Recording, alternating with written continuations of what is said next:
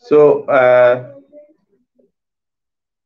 good evening, everyone. Thank you for giving me the opportunity to talk about this topic, which is very important and nowadays was there in these news channels about this folic acid and pregnancy.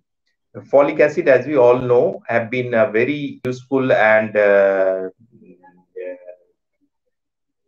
medicine for pregnancy. We use folic acid usually for planned pregnancies. Usually it comes through, you have to take folic acid for 3 months before you start your pregnancy at around 400 mcg per day. And then when you get pregnant, and you need to continue it at least up to another 3 months. So 6 months of folic acid will give you protection against some of the very important congenital malformations which are life threatening, like spina bifida, some heart diseases, of congenital diseases of heart, and also some of the IUGRs, I mean the smaller babies that are happening with the without the usage of certain micronutrients. Folic acid is actually a vitamin B complex. It is B9, as we say it, and it gives protection. From larger studies from the UK and from Belgium and China, it has been found that if you take folic acid regularly in and around your times of pregnancy, then the chances of neural tube defects, the defects of the baby's spines, are mitigated. And these are all life-threatening diseases, I mean the spinal diseases, as we call it, and they usually do not have cure. So what we are looking at are intact spinal tracts, and that is important for the limb movements, for baby's brain development. So all these things will happen if you are not taking folic acid seriously and you are not planning your pregnancy. See, in a nutshell, you can say that whenever you are going somewhere, perhaps take an analogy. If you are going to a mountain, you are taking your jackets, your shoes, and your mountain gears, your hats, and so many other things, so don't feel cold. It's like if you are planning pregnancy, then obviously folic acid is important, and there are other things which you need to understand along with folic acid also. Like if you are diabetic or if you are pre-diabetic, you need to control your blood sugar and get your HbA1c levels somewhere to the tune of around 5.5 to 6, so that your blood levels of sugar are controlled. So all these things are going into your pre-pregnancy planning. Or pre-pregnancy planning, your folic acid should be good, your blood sugar control should be good, be smoking. Even the husband who is along with you should not be smoking, so that nothing untoward gets into the unborn baby. So very important, and it is a very milder form of intervention in that we use to see that folic acid as a tablet is used so that you don't get into trouble of the babies grown with spinal cord defects, and which are not much amenable to treatment. Some of this is also genetic, and some of this is also in some of the cases you have got a recurrent spinal cord diseases in the family. In some of the cases you've got some communities like Hispanics, they get the Irish, they get these spinal cord defects more than the others. So there is a genetic element to it also, but along with it there are environmental factors, and there are these nutritional factors, these micronutrients which goes into develop the spinal cord and the brain. So if you are taking folic acid regularly and you are planning your pregnancy, and you are taking it from at least 3 months before, when you are thinking that you will be pregnant, even if you are not falling pregnant and 3 months have passed, you have to take medicines until you get pregnant. And then as I said, at least up to 12 weeks of pregnancy, that is 3 months of 3 months after you get pregnant, you can still continue folic acid, taking folic acid, because it is also shown that it has got some benefit over, giving you a healthy baby with a normal weight and size and all. We call it intrauterine growth restriction. So there is some studies that it prevents growth restrictions also. So that's why we want to continue it till term, so that you can have a long-term usage of folic acid. So it is a very important medicine to take, and you have to plan your pregnancy and take all these medicines so that you get a healthy baby at the end of the day.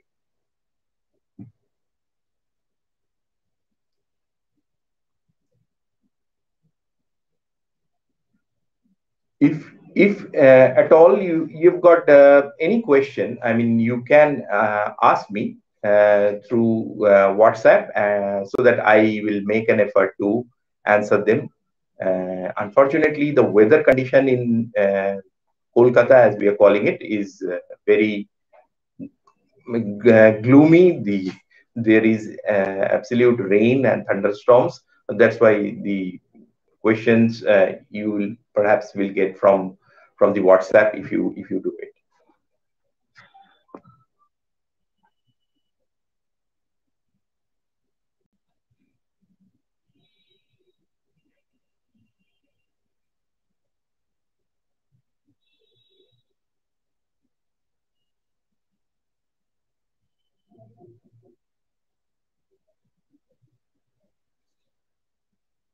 Well, I get a question from Nisha, which says that, hello, doctor, when I can take the folic acid tablet? I mean, as soon as you think that you can and are willing to get pregnant, then perhaps you can start taking the folic acid tablets. I mean, before at least 3 months, I would think of starting to from the day you get pregnant. That is the ideal time. But anyway, you can start from any time whatsoever. And the thing is, like, there are a lot of fortified foods also, and you get folic acid from a lot of foods also. So you get folic acid in the food, like you get it is in fortified with cereals, like the flour, and from the breads which are fortified, and also the green vegetables, the green leafy vegetables, the spinach, the broccoli, and cauliflower, and also from liver, and if you are non-veg, then you from the chicken liver or meat liver, and also from the eggs and all. So you get a lot of folic acid from food also. So even if you are taking food properly, I mean the healthy balanced food, then you get a folic acid from the food source. But it is good to have supplements of folic acid, so you are absolutely sure that you can take folic acid and prevent this spinal cord defect for the babies, which is a deadly condition.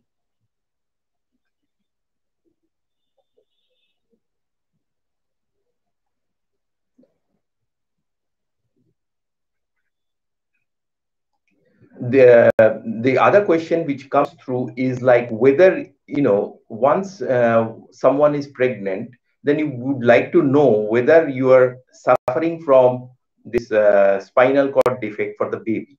I mean, once the 3 months period is gone, then you know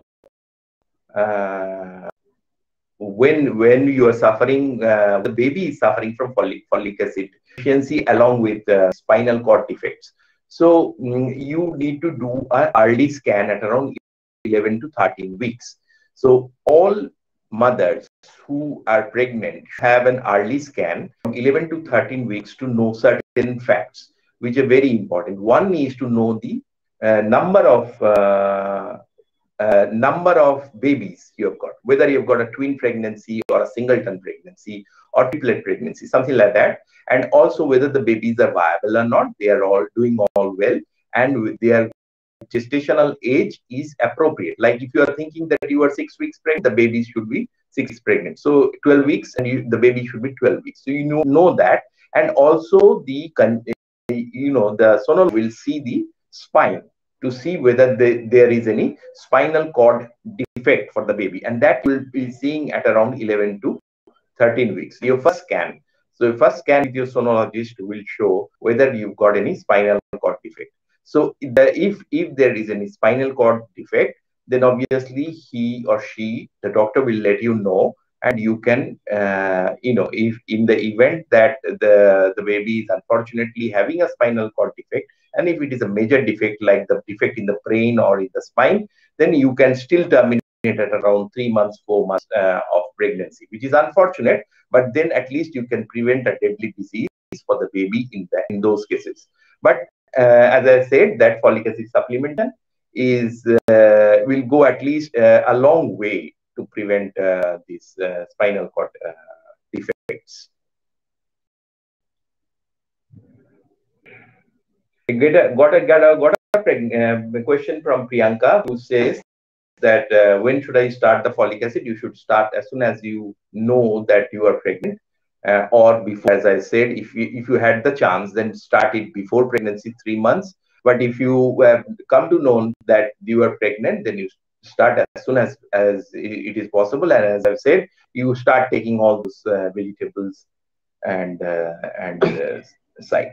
I get a question from Ayushi, which says that what are the side effects of folic acid? Folic acid does not have any side effects because it's a multivitamin. As you take the multivitamins, it is a vitamin B complex, so it can be safely taken before and during pregnancy.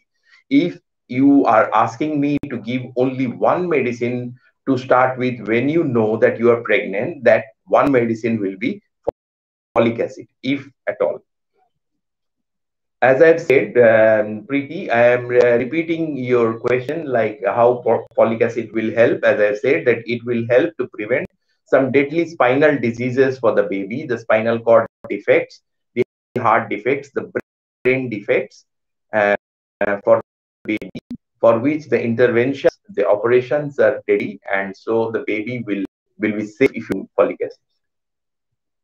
Yes, you can take folic acid and iron together, but what we are practicing is to give folic acid before, as soon as we know that you are pregnant, and then we start iron a little late, around 12 weeks time, because the iron will give you a lot of throw ups like vomiting and nausea, because iron is not always well tolerated.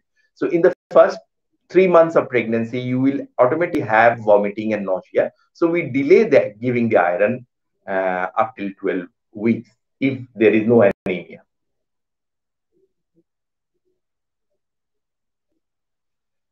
Yes, there is one question from Madhuri, who is asking whether you should keep taking the folic acid for even after delivery.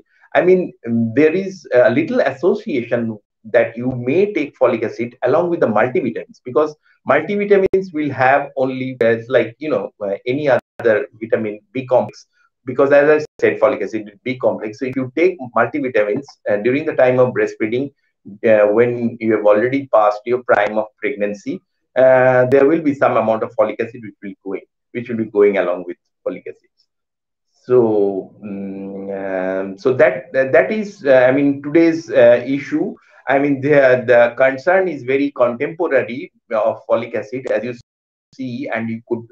I don't know whether you know, but there has been a recent case in the UK where a 20-year-old girl who was suffering from spina bifida have sued her doctor for not resorting to folic acid around 20 years back in the UK. But I don't know whether it is prudent to do that, because what was happening before 20 years, nobody knows. The ultrasound scans were not so developed. And nowadays, there are a lot of preventive measures that we can do if the baby is suffering from spinal cord defects like spina bifida and heart ailments and all. You can have interventions like these medicines that you take, which will prevent folic acid will prevent, as I said, your spinal cord defects, which are big defects, and the brain defects for the baby, and also some of the congenital heart diseases also. I mean, so it is as I started this discussion, I told that everything needs to be planned. Like if you are going to a place where the temperature will be minus something or 0 degrees, so you will be taking your overcoats, your jackets, and your headgears and so many other gloves and all. Because that is your planning. So even if you are thinking that pregnancy is a job to do, then that needs planning as well. If you are planning pregnancy well, as I have said, not only folic acid, your sugar levels should be fine, your HbA1c, which is one of the markers of sugar, that should be okay, and also the blood levels of other parameters like your thyroid and other things, they should be fine. And you should start taking your folic acid. Do not smoke, do not drink or take any other extraneous medicines. One thing I was wanted to explain is that if you are taking, some of you may be taking anti-epileptic medicines, and some of you will may be taking some medicines for psychiatric disorders, the bipolar disorders of psychiatry. Those cases, some of those medicines are will require increased doses of folic acid. So if I'm talking about 400 microgram of folic acid per day, but in those cases you have to take at 10 times, so at least 5 milligram of folic acid per day, and you have to stop all those medicines which might cause these defects. So you have to talk with either psychiatrist or with your neurologist beforehand that I am trying to get pregnant, and that's why you just change my anti-epileptic medicine, the epilepsy medicines, my antipsychotic medicines, and bring it down to a single medicine which is least harmful. I know that they will be required, but use it in a single dose and in a minimal amount of dose for that medicine. So that needs to be addressed as well. And of course, the scans will be done to see whether the baby is suffering from any congenital anomalies. Scans are usually done at around 11 to 13 weeks, and again they are done around 18 to 12 weeks, 18 to 22 weeks in the second trimester. So those are the things that we have got nowadays as tools that we can restore our baby, and we can go ahead and have a healthy baby, which is a very good news for all of us. Okay, so in that case, we'll end our program today, and of course, if there is any other queries in future, and I'm more than happy and to answer your queries through Baby Chakra. And thanks, Baby Chakra, for giving us the opportunity to have a nice discussion in the evening today. Thank you.